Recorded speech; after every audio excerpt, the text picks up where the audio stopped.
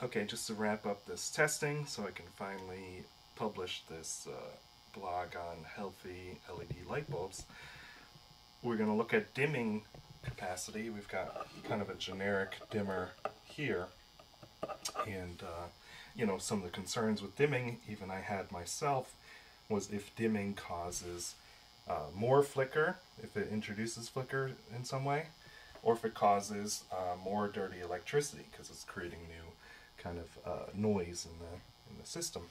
And so I've got the waveform lighting bulb in here, and the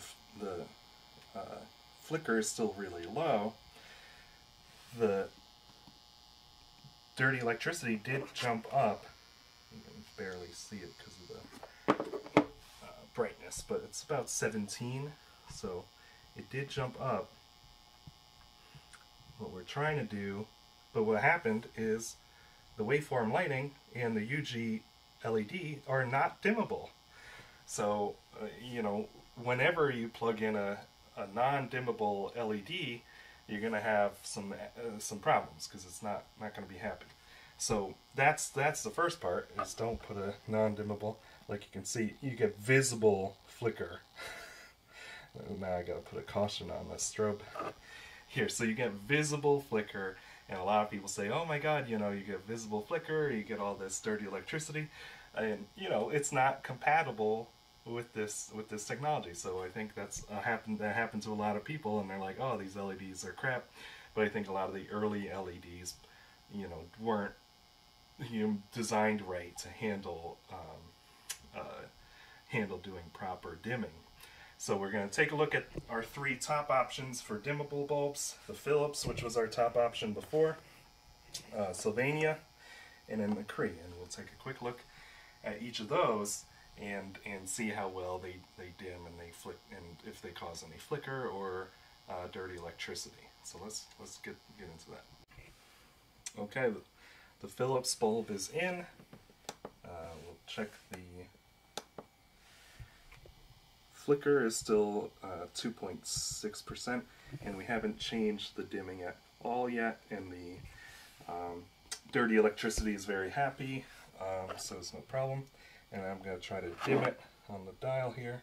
So we drop it down a little bit, wait for the flicker meter to kind of settle because we just changed it.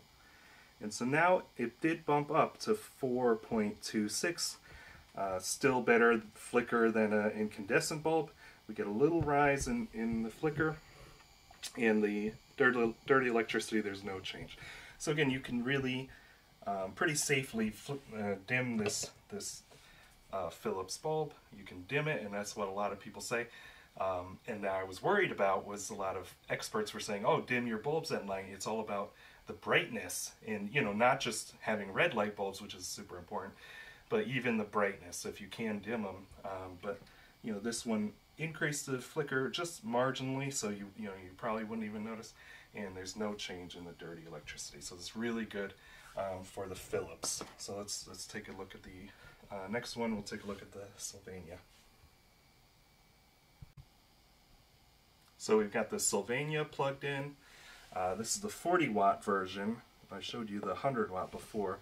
The 40-watt version has a little bit of flicker, 8.4%. This is at the max brightness. So it's about similar to the Cree bulb. Yeah, maybe it's 9, maybe it's 10. I don't know what's going on. It's closer to 10%. But again, you know, similar to the Cree bulbs that I showed you before. Not terrible. Dirty electricity, there's no change. And then let's try to dim it. Let's drop it down as low as we can. So when we drop it down, this was something interesting I saw with the Sylvanias. the flicker reduces. There's less flicker, and I double checked this with the oscilloscope. And so the flicker's down to 1.3. So maybe this is like a really good bulb to dim. It's better to dim it than to keep it at full brightness because you get less flicker. So you can get really low flicker with the Sylvania. And I noted that with all the Sylvania, what they're calling true wave technology or something. I'll show it in the blog. But so I noticed this with all their true wave kind of brand, you know, which have nicer CRIs and are, you know, really good in flicker, really good with dimming. Again, there's no change really with the dirty electricity. There's no issue here. So again, we got a really nice dimmable bulb, and these have like this kind of fake glass appearance to kind of really make it look like an incandescent. So it's a really neat bulb. So I really like this Sylvania, especially if you're going to dim it. So we're looking at the Cree professional bulb, and let's check out the flicker. We're at the max brightness, so it's about, you know, almost 12%. There's not much any change here with the dirty electricity. Let's try to dim it. Let's bring it down. Doesn't look like it has a big range for dimming. And it bumps up to 15%, almost 16% flicker.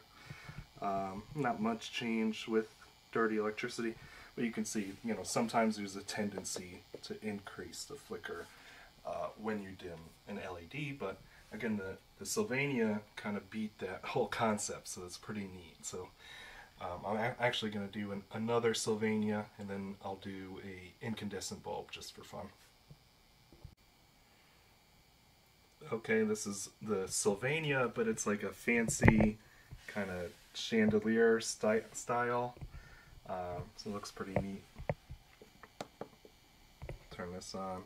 So we start at 13.7%, which again, you know, there are some you know, incandescent bulbs that even emit that much. You can check the Department of Energy fact sheet on Flickr, and they measure some incandescent bulbs. So it's not terrible, 13%. And again, there's not much, no issue here. Still hovering around 7 with the dirty electricity. So now we're going to dim it. And you can bring these down pretty well, like with a standard dimmer. Part of the problem with dimmers is that they were kind of built for incandescence, but these Sylvanias are crazy because the flicker percentage drops down amazingly, and there's no change in dirty electricity, and you can really dim it down quite a ways just with your standard kind of cheap dimming apparatus. So again, a really impressive feat by Sylvania that you can dim and actually reduce the flicker. So I don't know what's going on, but they have quite a technology going on, and this is again their higher CRI technology. So it's really neat. I'm going to put these in kind of a little chandelier that's been troubling me with a lot of flickering bulbs, so it's going to be nice. Okay, this is the halogen bulb that we started the first video with, you know, that we wanted to talk about. Sylvania Halogen, got it from lightbulbs.com. And again, we're starting at 15% flicker, so even, you know, the Sylvania I just showed you starts out lower flicker than that. So we got 15% on a halogen, which is an incandescent type technology. Just burns a little bit hotter, so you get a little bit more efficiency out of it. So incandescent bulb, 15% flicker, and obviously dirty electricity is not an issue here. And okay, I'm gonna dim it, bring that down, you know, and you can dim these really down to practically nothing because they were really built for that. So let's go like a quarter of the ways, and let's see if flicker changes. I really don't expect it to change much. Maybe, yeah, maybe it's a little bit more because you're pulling less wattage and less heat through it. So maybe you get a little bit more because, you know, it needs that heat, and that's the kind of pulsation that happens with the AC current. But again, you know, it's really not a big issue, but you can see there's a little bit of a trend. And again, we're up to 16% flicker, so it's not zero, it's not no flicker like everyone says. You still get some flicker, so you can stop making that kind of myth happen. So again, that's it. So we've got a lot of great options. These Sylvania's really kind of take the cake for saying, okay, we've got something that's really low flicker and gets lower as you dim it. And then the Philips starts out very low. You can use it basically non-dimmable or dimmable, but it starts out very low and then stays pretty low. So those are your best kind of options for dimmable. And you know, we don't need to be too obsessed with needing incandescent bulbs as long as we find high quality LEDs, which I did all the work for you.